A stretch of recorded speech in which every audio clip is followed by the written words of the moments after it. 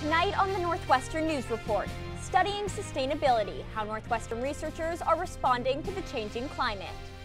Medieval minus the Knights, what the Block Museum's newest exhibit reveals about Africa's role in the Middle Ages. Plus, cultural celebration, a look inside Northwestern's biggest event for the Lunar New Year.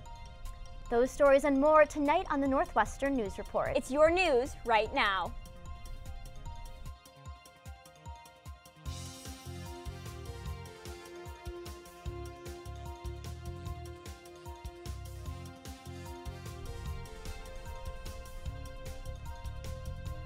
Good evening and welcome to the Northwestern News Report. I'm Alexa McHale. And I'm Joey Safchik. Thanks for joining us.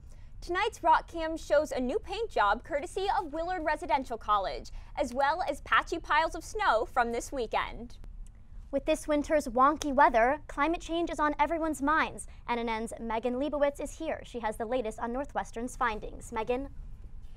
That's right. Between news about the Green New Deal, which was unveiled in Congress earlier this month, and that polar vortex still on people's minds, I wanted to talk to Northwestern researchers to learn more about how climate change is impacting all of us. Climate change talk is heating up. 2018 was the fourth hottest year on record. As temperature changes intensify, so has Northwestern's focus on climate change research. We're constantly emitting carbon into the atmosphere, and the consequences of that grow year after year. Many Northwestern researchers who are studying climate change and sustainability agree that this is of paramount importance, especially right now. I think climate change is one of the most pressing issues that society faces right now, and there should be lots of motivation. There's certainly lots of evidence to suggest that we need to reduce the amount of carbon that we emit as a society. Michael Wazalewski, the director of Northwestern's Institute for Sustainability and Energy, also known as ISIN, is worried about climate change creating a positive feedback loop. Once we get this going, there's no stopping it, and you could get enormous temperature increases, which are going to be the end of things as we know it.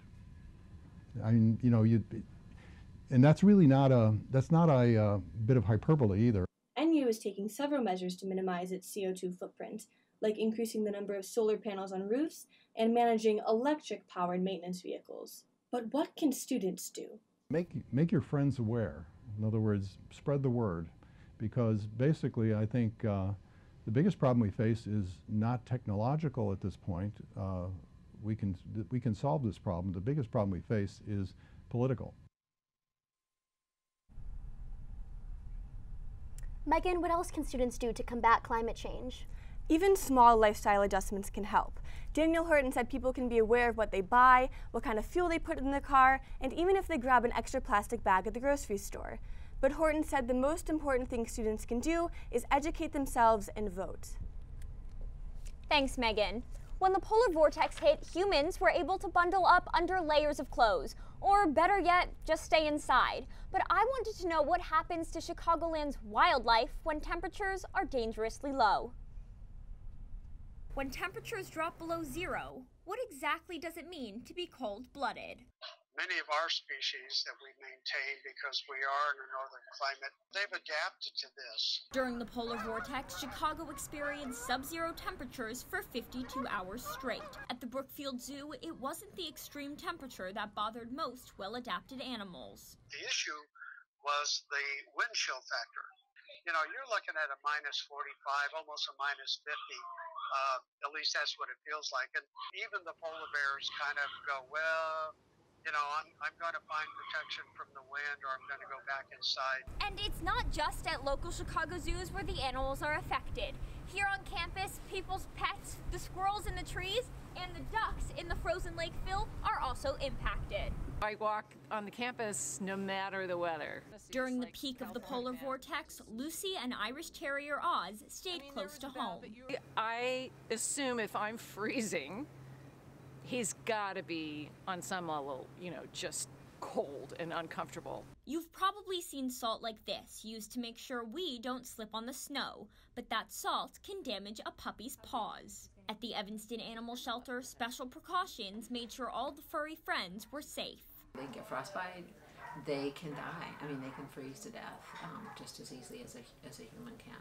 You just don't want them outside for an extended period of time. And back on campus, where parts of the lake are still frozen over, Ziegler says the fish are fine thanks to oxygen in the water, and the geese use their down to stay snug. Rabbits stay burrowed underground, and squirrels wrap their tails around their noses so they don't breathe in dangerously cold air. Even when classes are canceled for the humans, the animals tough it out in the cold. Vicki from the Evanston Animal Shelter says to always keep your eye out for stray animals, but that's especially important in below freezing temperatures. You can call 311 or 911 if you see a cat or dog out in the cold. According to Evanston police, a 17-year-old student was sexually assaulted by a former security guard at Evanston Township High School. School staff reported the incident to police in January. They said the alleged assault happened in November. Police say the incident did not take place on school grounds or during school hours. Officials say 33-year-old Michael Haywood turned himself in last week and declined to be interviewed by police. Haywood no longer works for ETHS. The school has not returned our requests for comment. If you still haven't completed Northwestern's online sexual assault prevention course, you only have a few more hours left to meet the deadline. The requirement was new this quarter. All students who are not first years are expected to complete the course by tomorrow. Students who don't finish the training may not be allowed to register for spring classes. Evanston police released their annual crime report yesterday. Overall, crime is down citywide. Cases were down by about 3% last year compared to the year before, with just under 2,000 crimes reported in 2018. The report found fewer reported thefts and arsons, while there was a slight uptick in murders and sexual assaults. Incidents of police use of force were also down, about 30 incidents in total reported last year. The Illinois State Legislature is revising an old proposal to raise the tobacco purchasing age from 18 to 21. The bill was reintroduced in the General Assembly since the legislature and the governorship are now controlled by Democrats. A similar bill passed the General Assembly in 2017, but was vetoed by former Governor Bruce Rauner. Evanston passed an ordinance raising the cigarette buying age back in 2014 and has one of the highest tobacco taxes in the state. Could Morty be leaving Northwestern? A recent report from USCFootball.com named our school president, Morton Shapiro, as a possible candidate for the same position at University of Southern California. He was named Dean of USC's College of Letters, Arts, and Sciences in 1994. A Northwestern spokesperson said Shapiro has not been in contact with USC. On campus, construction season is almost underway. Starting next month, Northwestern will rebuild the water storage facility on Lincoln Ave. The project will replace the existing water utility with a more sustainable building. The project is scheduled to wrap up in November. Expect traffic congestion on North Campus over the coming months. An ASG initiative is encouraging students to pitch solutions to problems on campus. The second annual Improve NU Challenge is dubbed Northwestern's Shark Tank. Students have been working in teams to develop their ideas, which they'll get to present in front of administrators. Students are competing for a share of $10,000 to put their plans into action. Last year's winner was Resilient NU, a wellness program that hosts trainings and events on campus. Improve NU was all around just a really incredible process for Resilient NU. Personally, it required that our team sat down and articulated the impact that we wanted to make on campus and our future goals for the organization. The competition is open to everyone in the Northwestern community. The finals start at 1 p.m. this Sunday at the Block Museum of Art. Also at the Block, a new exhibit is gaining international attention this month. NNN's Olivia Olander went to check it out. Olivia, what's the exhibit about? Thanks, Alexa. The exhibit, Caravans of Gold, Fragments of Time, tells the story of medieval Africa often glossed over in history books. The works on display in the Block Museum's Caravans of Gold represent a journey through time. The exhibition shows fragments of medieval African art, remnants of a story nearly lost. They're really the vast remainder of what's left of medieval Saharan Africa. Curators hope this exhibit, filled with rare pieces of African history, helps reshape our modern conception of the medieval world. When we think about medieval, we immediately start thinking about knights and castles, and we have a very Eurocentric view. Slave trade and the history that came after it kind of has eclipsed a wider global view. And this exhibit is part of a growing trend among scholars to broaden their perspective. There's more of a turn just in general throughout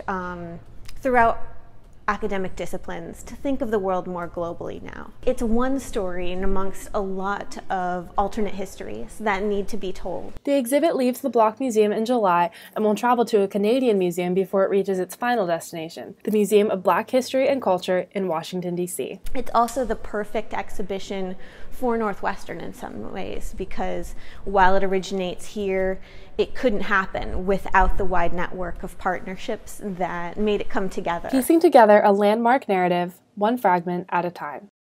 This exhibit took 8 years to curate. Museum workers told me it took a lot of time to win the trust of these African nations to share these precious works. You can check out the exhibit now through mid-July. The Block Museum is free to visit and open to the public. Thanks, Olivia. Coming up, expanding the options, why there may soon be more gender-open housing on campus. Plus, leave the laptop, maybe not anymore, what new research says about computers in class. It's going to be a bit warmer this week, but does that mean any less snow? I'll let you know what to expect this week coming up on your 5-day weather forecast. At Northwestern, we're wildcats in every way.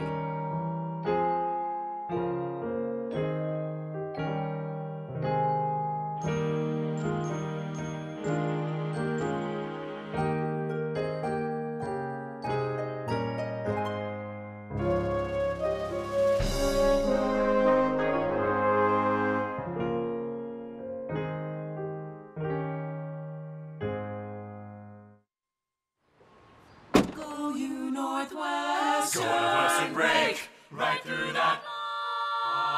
With our colors flying, we will cheer you all the go. Go you Northwestern, fight for victory, sweet victory, for the fame of our fair name, and go Northwestern, win that game.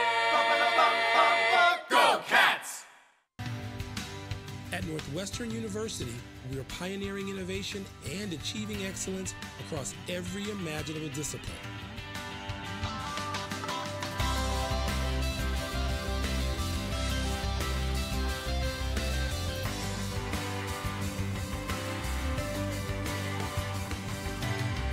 At Northwestern University, the possibilities are endless.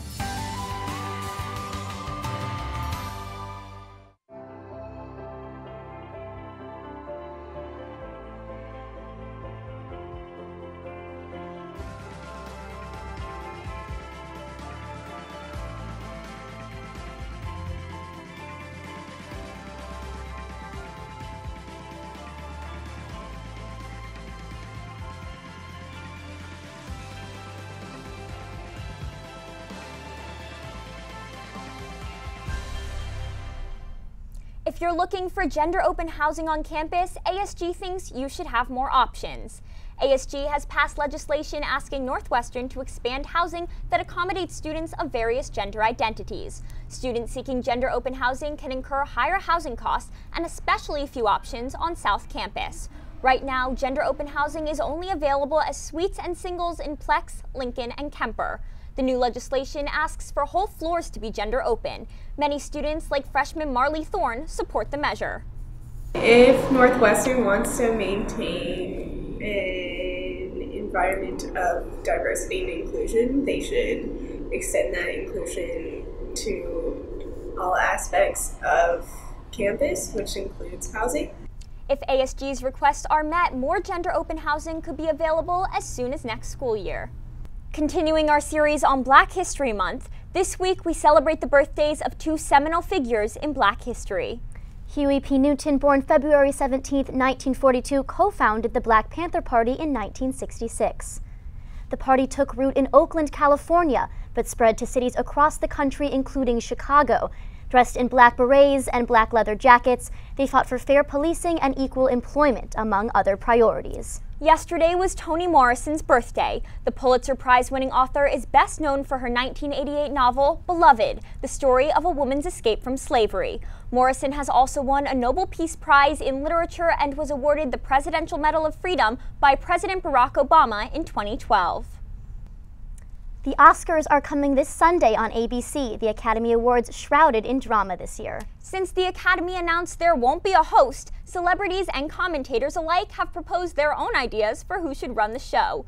Who do Northwestern students wish was doing the opening monologue on Sunday? We asked you in this week's Rock Talk. I'm Andy, we are here at The Rock, and today we're talking Oscar buzz ahead of this Sunday's Academy Awards. Rock Talk. So who do you think should host this year's Oscars? All right, I'll be honest, I don't think I've ever watched the Oscars and couldn't tell you a single person that's hosted it in the past. Morgan Freeman would do a great job. Why do you think Morgan Freeman would do a good job? His silky smooth voice, of course. I think I would pick Beyonce. She obviously wins, I think, at every aspect of life, whether she's just, having a casual day, singing, dancing, and performing. She's probably one of my idols. Geez, that's a hard question. Well, I like Jimmy Kimmel, but has he done it a couple times? There are two sports journalists that I like a lot, PFT Commenter and Barstool Big Cat, who I think would make a pretty funny opening, but probably not their place. It's Michael B. Jordan, guys. I'm gonna say Miley Cyrus. Miley Cyrus? Why do you think Miley Cyrus should? Because she's made a comeback in recent years, and I'd love to see her on the stage. Do you think it would be a real party in the USA? I do think it'd be a real party in the USA. It'd be nice if John Mulaney were to host it. Why do you think John Mulaney would be a good host? I think he has wit and an offensive charisma that's really charming, and he's very popular right now, so I think it would be a good fit. And do you think there are any films that you wish would have gotten nominated or any that were snubbed? Paddington 2, big time. Paddington 2? Have you seen the original Paddington? I haven't. No? Just the sequel? I'm sorry, yeah. But why do you think Paddington 2 should have been nominated? Because it's an incredible, I'm not even going to call it a movie, it's an incredible film, work of art. I personally don't really know the whole lineup because I feel really bad not really been into it this year. But I'm sure they'll do a good job. I really like the Into the Spider-Verse for best animated film. So do you think Into the Spider-Verse is going to beat The Incredibles 2? I think it should. Pixar and Disney always win. I think Into the Spider-Verse would be really good. If you have a future Rock Talk topic, tweet at us at @NNN_news. Now let's head over to Rupa Pala in the studio for a look at your 5-day weather forecast. Thanks, Alexa. This week's temperatures will be staying in the 20s and 30s, but by the end of the week, expect a slight warm-up. Tomorrow will be a bit warmer than today. Get ready for a mix of rain and snow with a high of 37 and a low of 25. Thursday will be partly cloudy with a high of 33 and a low of 21. By Friday, the sky will clear up for some much-needed sunlight with a high of 35 and a low of 30. This weekend, it'll get a little warmer. Saturday will potentially hit a high of 38 with a low of 34. On Sunday, you'll have to bring out those umbrellas again for a mix of rain and snow with a high of 37 and a low of 24. It shouldn't be too cold this week, so enjoy the slightly warmer weather while it lasts. I'm Rupa Pala, and this has been your 5-day weather forecast. Back to you on the desk. Coming up, Party for the Pig. We'll take you inside Celebrasia at Conn Auditorium. And the cost of campaigns, I'll tell you how much mayoral candidates are spending to prepare for the election ahead in Money Minute. At Northwestern, we're Wildcats in every way.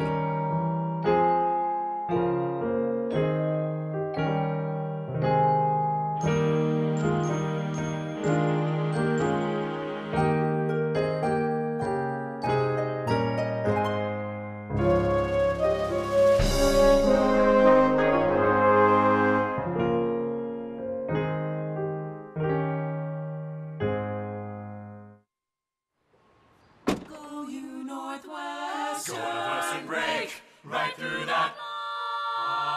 With our colors flying, we will cheer you all to go. Go you Northwestern, fight for victory, sweet victory, spread for the fame of our fair name, and go Northwestern, win that game. Go Cats! At Northwestern University, we are pioneering innovation and achieving excellence across every imaginable discipline.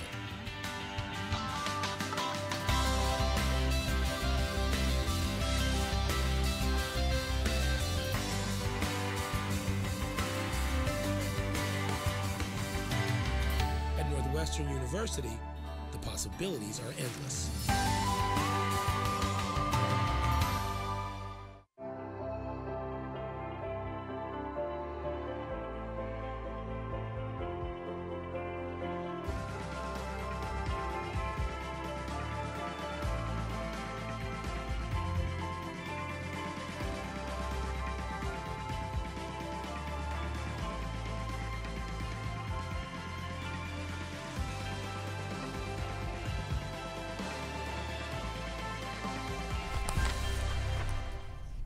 The Lunar New Year began a few weeks ago, but students on campus are still celebrating the Year of the Pig. The Chinese Student Association CSA and Taiwanese American Students Club TASC hosted their annual Celebrasia in Khan Auditorium over the weekend.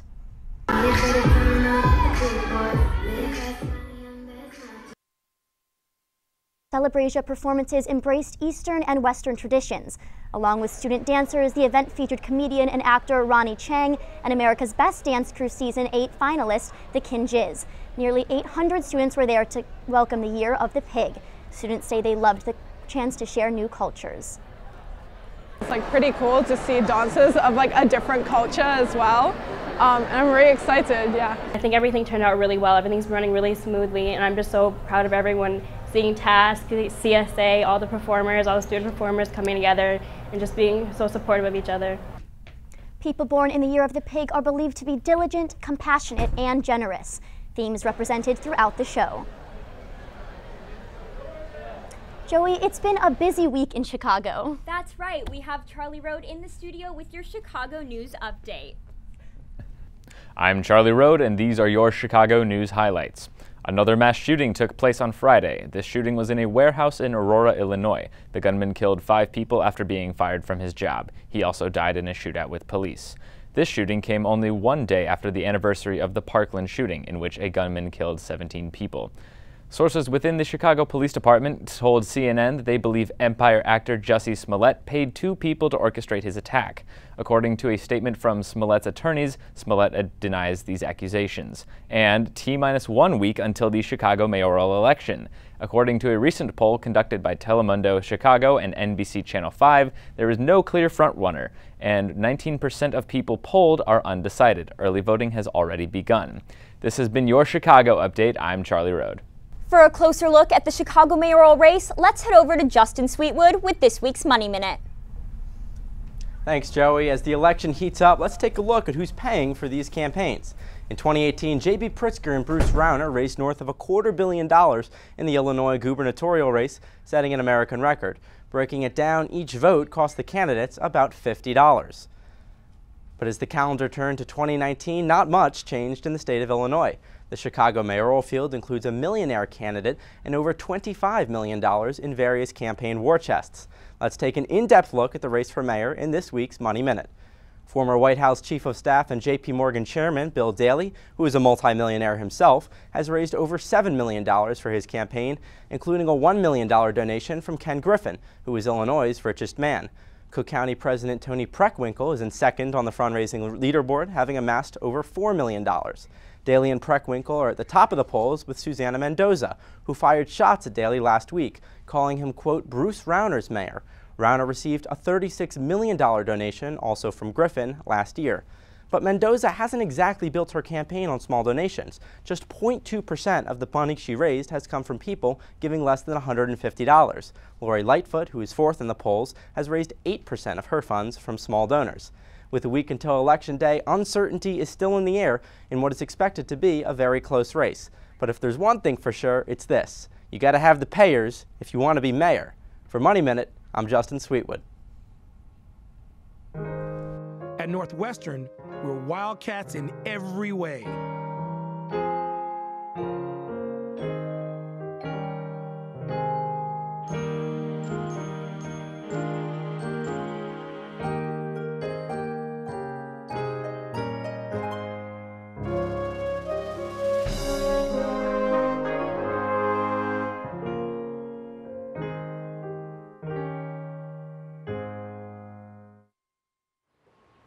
Go Northwestern, break right through that.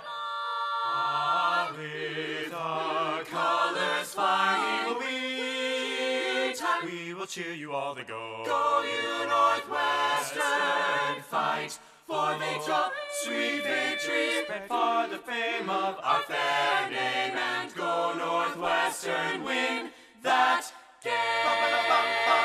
Go Cats!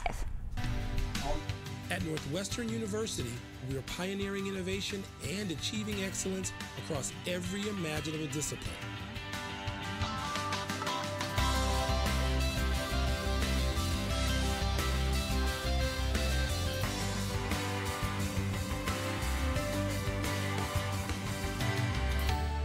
Northwestern University, the possibilities are endless.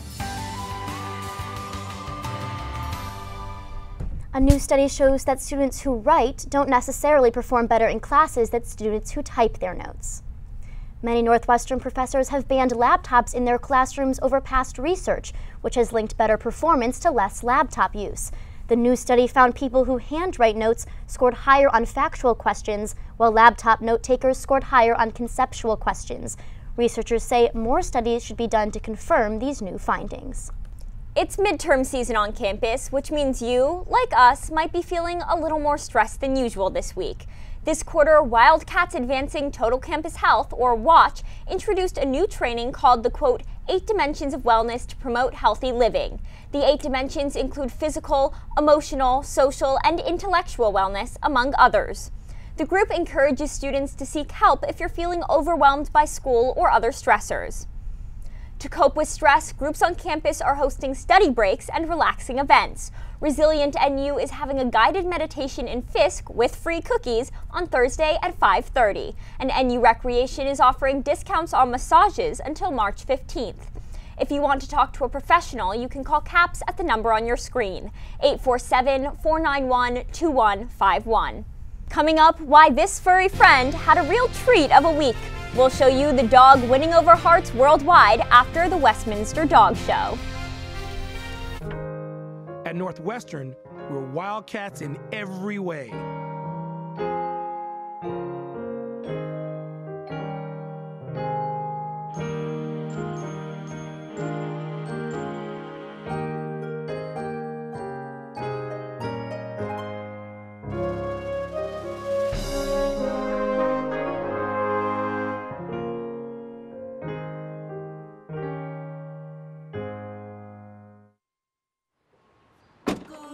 Northwestern, break right through that. With our colors flying, we will cheer you all to go. Go you Northwestern, fight for victory, sweet victory, spread for the fame of our fair name, and go Northwestern, win that game. Go Cats! At Northwestern University, we are pioneering innovation and achieving excellence across every imaginable discipline.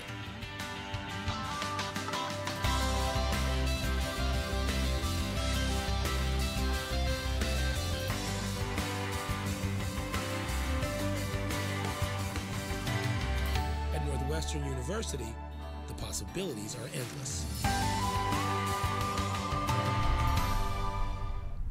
This good boy has had a tail-waggingly good few days. King, a 2-year-old fox terrier, won Best in Show at the 2019 Westminster Dog Show last week. To win, dogs must represent the best looks and behavior of their respective breeds. The Westminster Dog Show is widely considered to be one of the most prestigious dog competitions in the world. You could say life has not been too rough for the king of the show. Joey, would you go to one of these dog shows? You know, I've never been. I think I'd be more likely to go to a dog pageant than a human pageant, but you'd have to keep me from taking them home. Definitely me too. And that's all the time we have for tonight. I'm Joey Safchik. And I'm Alexa McHale. From all of us here at NNN, thank you for watching and good night.